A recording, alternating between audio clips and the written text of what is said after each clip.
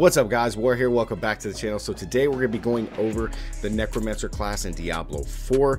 Now I do have to note guys that there's not a lot of information on the Necromancer as opposed to some of the other classes like the barbarian, the rogue, and the sorceress, but just keep that in mind guys. But let's dive right in. So I'm really happy that they brought the Necromancer back as opposed to some of the other class choices that they could have made in Diablo 4. It's been a fan favorite throughout the community for years and I'm so happy that it's back. So let's talk about some of the class features for the Necromancer. The Necromancer has two different kinds of resources that they use, which is Essence and Corpse.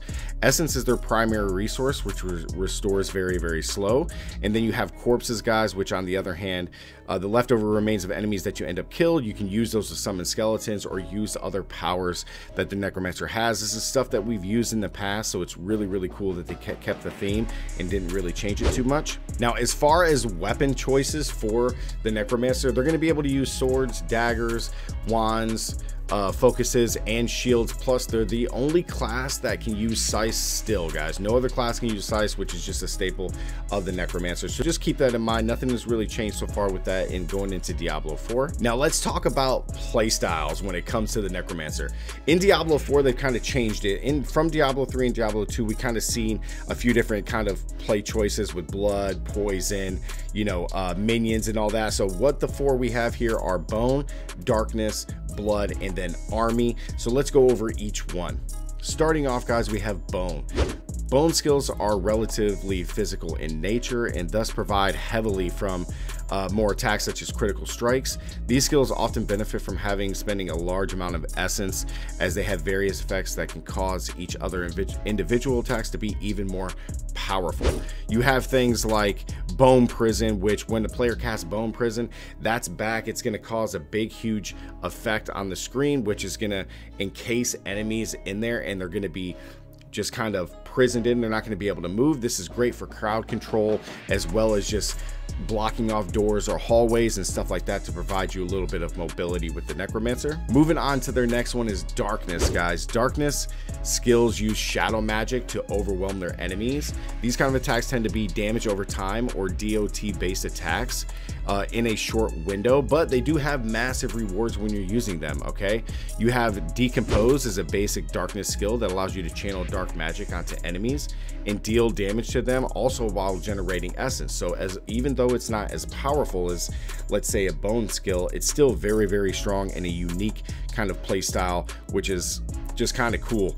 Another one is blight. Blight launches a dark ball of energy in the direction, hitting them and dealing a big explosion of damage, leaving behind a defiled area. So these skills are really cool for a darkness kind of skill set. This is new to the Necromancer, so this isn't anything that we've really seen before.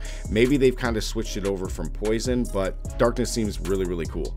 Their third one is blood. Now we're familiar with blood magic. We have that in the last one in Diablo 3, but blood is Necromancers can use the power of blood magic to siphon life from their enemies. Not only do they tend to have defensive oriented benefits, but they have many ways to turn that defense into offense for the player. For example is blood mist.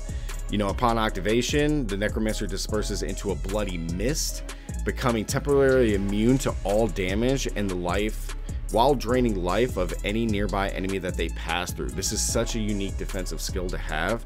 Now normally you have the one where you just can kind of move through enemies freely, but to be able to have a defensive skill that also can gain you back life is just really cool for blood magic. The last one is army, and as we'd expect, the Necromancer always gets its undead minions, which includes your classic skeletons as well as some of the golems, among some other minions that we may not have got a glimpse at, guys. But one of the methods of playing the army type skill set is that you get to incorporate all the benefits from the other three kind of skill sets of bone, darkness, and blood, which gives you a wide variety of skill set with the minions. And it's just a classic build for the Necromancer dating all the way back to Diablo 2.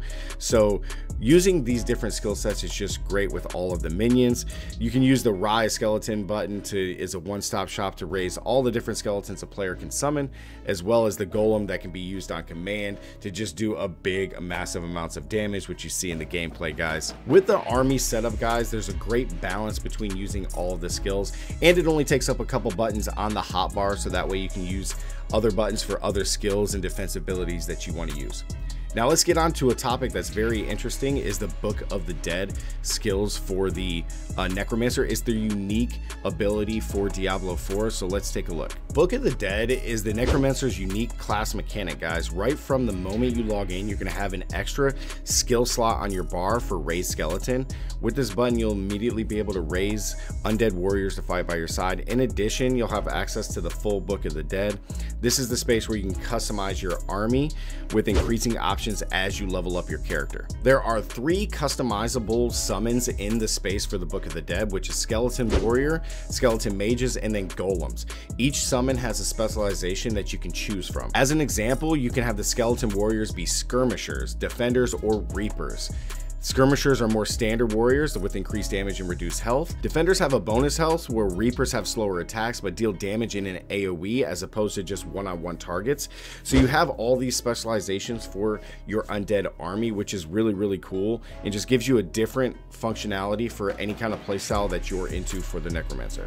Overall, guys, I'm very, very excited about using the Necromancer in Diablo 4. I cannot wait to get more information from Blizzard about the Necromancer. It's kind of unfortunate that we don't have a whole lot of information on the Necromancer and the Druid class, because they came out so much later than the Barbarian, the Rogue, and the Sorceress. But we do have some nits and tidbits of the Necromancer, which is great. I think this is plenty of information to go off of, and I just think that the Necromancer is just going to be so fun. I think it's going to be one of the most customizable classes for your own personal playstyle coming to Diablo 4. All the minions seem really, really cool, and I'm very, very excited to use it. So like the video if this has really helped you out, guys, and comment down below what your thoughts are on the Necromancer coming in Diablo 4. And as always, guys, thank you so much for watching. Stay gaming, and I'll catch you guys in the next one. Peace.